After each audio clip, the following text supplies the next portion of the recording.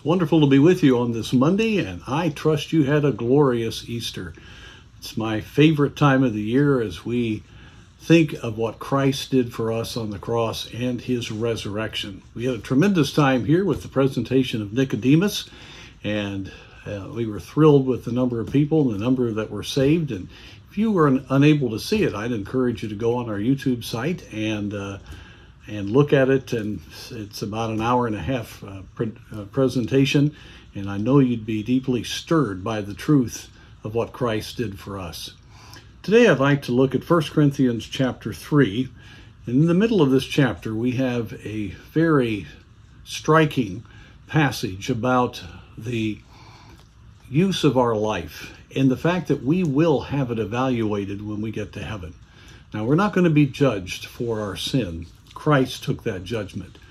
But it's going to be evident whether or not we allowed God to work through us, or whether our lives were lived for ourselves or for the wrong motives. And we find that in 2 Corinthians chapter 5, that everything will be made manifest. And here in chapter 3, talks about building on the foundation, gold, silver, and precious stones, or wood, hay, and stubble. And we read in verse 13, every man's work shall be made manifest, for the day shall declare it, because it shall be revealed by fire. The fire shall try every man's work of what sort it is. This is, to me, a challenge to stay encouraged. Of course, that's why we have these little times each day, and that is to try to encourage you. You say, well, that's a bit of a sobering matter. Well, the thing I want to encourage you with is, in the midst of everything going on, what you do does matter.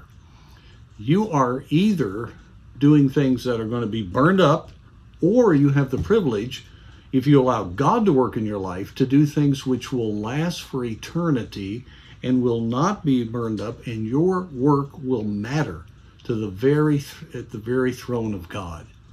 And that's really a blessing. People may not know who you are.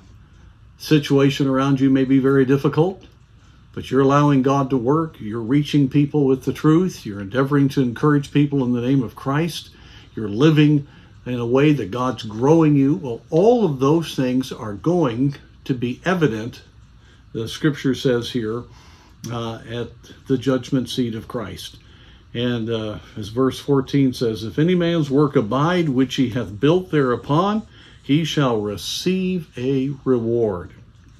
If any man's work shall be burned, he shall suffer loss, but he himself shall be saved, yet so as by fire. So there is a wonderful set of consequences for those who really sincerely serve the Lord, that don't get caught up with the spirit of this age, that don't get intimidated and pull back. But the Christian that stays steady and walks with God, there will be glorious consequences when we get to heaven. We don't fully even understand it all, but the one thing that we do know is that we'll be able to glorify God, because there will be things in heaven that are there because we truly let him work. It is sobering to think much could be burned up and not matter. And so it is a challenge for us. But I just want you to see it as an encouragement. Serve the Lord today. In the midst of everything, it's going to matter a million years from now. May God give us an eternal look on our lives.